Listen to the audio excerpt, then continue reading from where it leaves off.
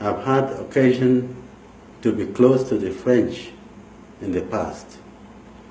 You need to know that from that association, I got to know that the French had deliberately sponsored the sending of Francophones to Southern Cameroon to change the situation.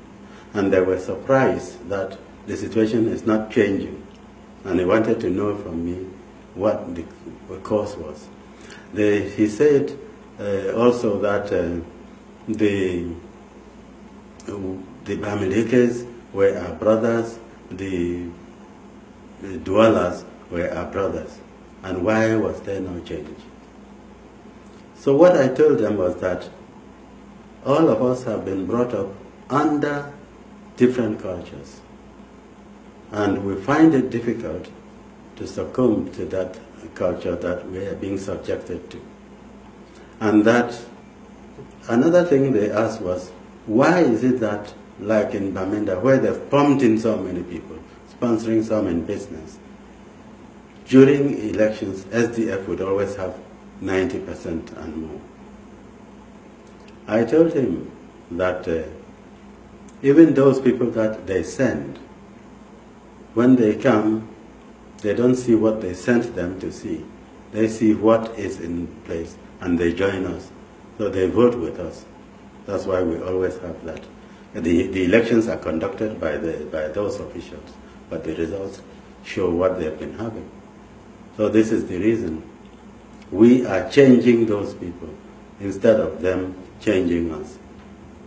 He was shocked. Now, what you just explained, though, you just explained a conspiracy of social engineering going on in the Southern Cameroon. Yes, it has been going on for a long time. Professor Bernard Fonlon in the late 60s pointed this out. He talked of Frenchification, and he abhorred it, and he was hated for it. So it has been going on since the early 60s, the late 60s, the Frenchification policy.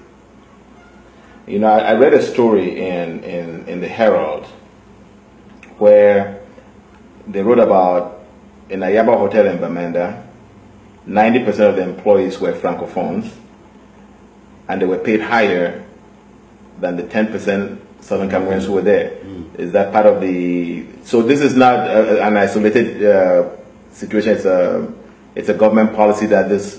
It has been the policy of Frenchification from the word go. That is why in government offices, right to the smallest DO in the rural areas is Francophone.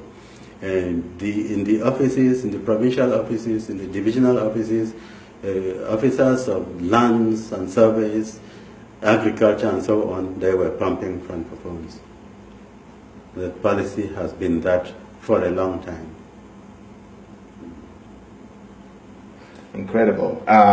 Now, you also said that is going on in business and that they're sponsoring businesses. How is that done? And do you have examples of some of these businesses?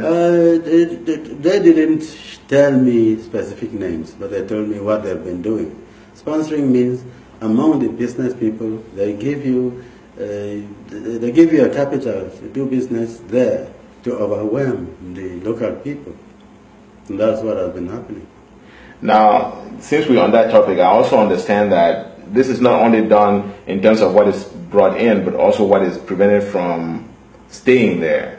Because I understand that you get loans to take your business out of Bamenda to maybe Douala, and I'm thinking of one doctor who story is clear that he wanted to build a clinic. He's a son of the Southern Cameroons, wanted to build a clinic in Bamenda, but they will not give him a loan, but they'll give him a loan to build it in Douala. Mm-hmm.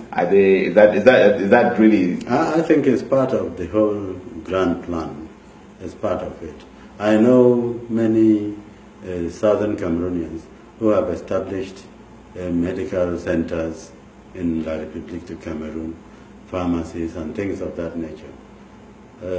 I think it's still part of the plan. You know, what you're talking about is defined under the UN law as genocide. I don't know if you've ever thought about it that way. If you look through the exhibits that we presented in Abuja and in Banjul, you will see that we talk of marginalization also. And this marginalization has included taxing people out of business, so that they leave only the able ones to do. And these able ones are those that we believe are being sponsored by the French through their puppet regime. Now, are you aware of the broad definition of genocide by the UN, and that includes cultural and these other aspects that you're saying are being targeted? When I say I talked about Frenchification, it is part of that genocide. That is killing our own system totally. And like the education system, which is persisting now, thanks to the resilience of the Southern Cameroon's parents and some students. All that was aimed at being wiped out. We've resisted successfully up to now, but with a lot of difficulty. All that is genocide. The mass killings of Southern Cameroonians. Anybody who has a contrary opinion is shut up in many ways. You either toe the line, or you are imprisoned, or you are eliminated.